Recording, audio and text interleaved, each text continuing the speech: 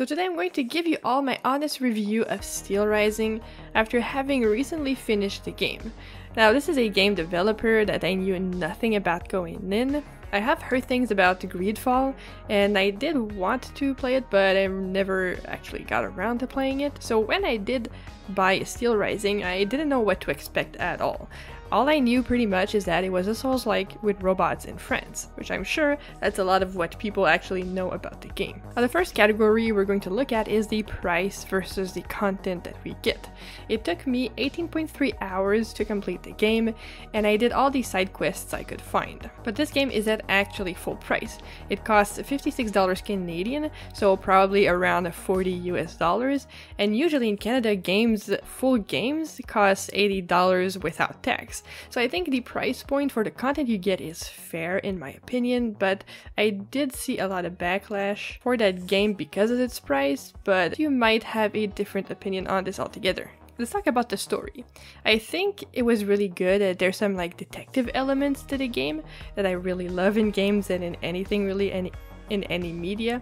But there's no mechanic connected to it apart from picking up items that are like literally glowing. So that was a bit underwhelming, but I did enjoy the overall narrative and the conclusion to the story, which has got some really good commentary on people who think they can play God and eventually they just end up causing more harm than good, and their starting goal was to do good to begin with. But overall, it's a really imaginative take on the French Revolution. I just don't think it was able to actually make me feel connected to characters in the way that most RPGs can do. But that's just my personal take. Some people might really love, like Marie Antoinette for example, and the emotional story beats might have worked for them, but to me they fell flat. And if we compare it to a Souls game, it definitely has more of a RPG-like story structure with various cutscenes, character interactions, and dialogue, and you're also presented with certain choices throughout the story. So it was definitely a combination of both RPG elements and Souls-like elements to make a pretty good story in my opinion. Now for the gameplay, I think it's one of the strongest points of the game, but it also can be one of its weaker points. The weapons are really unique and there's some awesome abilities that go with them, like your war fans that turn into a shield, but in a way there is a lack of diversity with the movesets. So you have like running, jumping, dodging, and light attacks, but the heavy attacks don't have a combo and you can't combo from heavy to light and light to heavy. So it limits what you can do in a way, and it just makes the fighting a bit stale if you use the same weapon during an entire playthrough. There are the usual Souls-like mechanics in this game, like losing XP when you die, healing potions you can upgrade, stats to make a build fit for the weapon or fighting style that you want to use, and that will be very familiar to anyone who's ever played any RPG or Souls games. And there's nothing particularly innovative about this system, though in this game they do give you more movement compared to the usual FromSoft title, like air dodges, a hook to grip yourself on higher points on the map, and an ability to destroy certain fragile walls. And at first it feels like the exploring is limited because a lot of these things are in the starting areas of the game, but you don't have these tools yet. So you have to remember to come back to those places. I think it's a bit counterintuitive to what's usually in RPGs, like breakable walls will only be in areas after you gain the ability, but this game also has a few fetch and come back quests, so I guess that also was their reasoning for putting that in. They want us to go back to areas and explore places we've already been in. I just think it's a bit of a time waster in my opinion. But I will definitely give credit where credit is due. The interesting thing about these abilities is that you can actually use them in combat to afflict enemies with certain types of damages, which can give you a bit more diversity while fighting. Moving on to enemies and bosses. Now this is one of the most important parts of a Souls game, next to the gameplay. But enemies and bosses are one of the challenges we look forward to the most. Learning attack patterns, knowing how to dodge it, managing resources during certain fights. And although I have seen critics of the game saying there aren't enough different enemies, I think for the size of Steelrising specifically, they did a great job with enemy diversity, and there are some really interesting ones, and very frustrating enemies to fight against, like the Wrecking Ball robots or the Trumpet robots, which it just get on my nerves so much. And it's the same for bosses, a lot of them have very interesting visuals, but my actual issue with enemies and bosses in this game is with the AI itself. And Enemies are far more aggro than bosses most of the time, but they are also very stupid in the way they will just stand there and not attack you. And if you compare it to most Souls games, enemies are extremely relentless. Just think back to the Crucible Knights in Elden Ring. The second you start to heal, they will charge at you. But in a way, regular enemies are way harder than 95% of the bosses in this game. The only somewhat challenging bosses were the Executioner and the Iron Queen, which is the final boss. I don't think the fight designs are the issue, it's really just that they aren't aggro enough. They don't really make you fear for your life at all.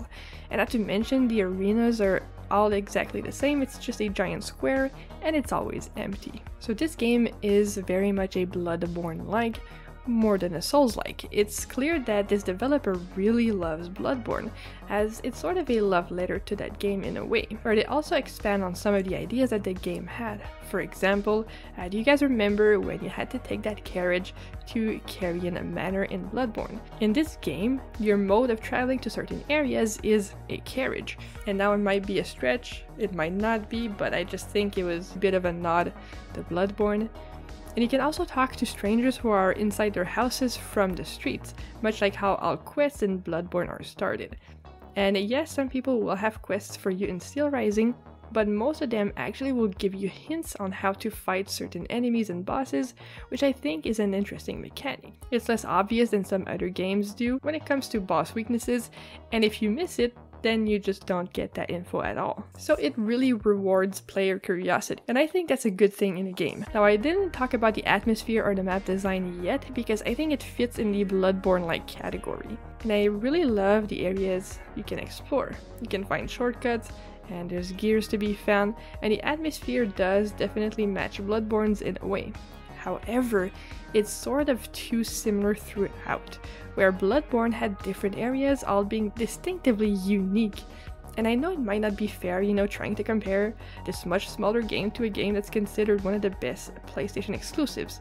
But if you're going to make a Souls-like and especially model it closely to Bloodborne, you have to expect it. But I do think, however, that Steelrising is a beautiful game. It has some really visually appealing areas, this old style of buildings that was present in the 1700s, and lots of gold and inlays, and it's just very regal, it feels regal.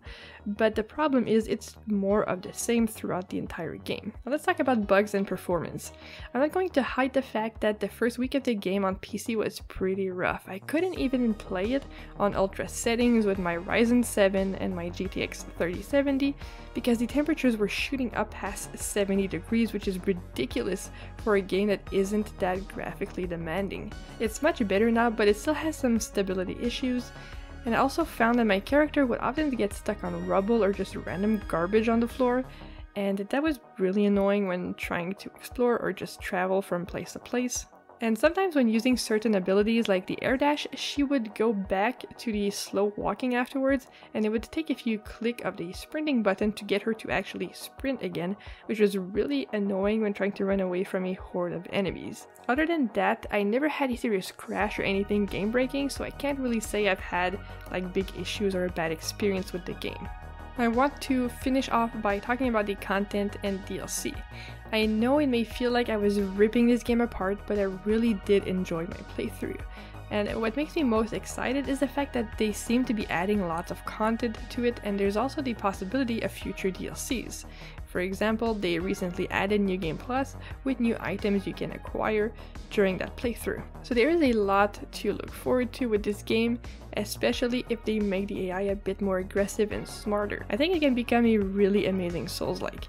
Not to mention mods, of course, which you all know I love. My verdict is I would recommend this game even if people don't like Souls games or just like RPGs. I would definitely recommend this game, but I think my honesty with this review will not make you expect more than what the game can actually offer. So overall, I would give it a solid 7 out of 10. So that's all I had to say about that game. Let me know your own thoughts in the comments down below. I'm really curious to see if you guys tried it and if you liked it or not, and how you think it holds up compared to other Souls games or other Souls-like titles. I have plenty of gaming guides on my channel if you're interested. I also have a Discord if you're looking for a friendly server to join. But other than that, everyone, have yourself a wonderful day, and I'll see you all very soon.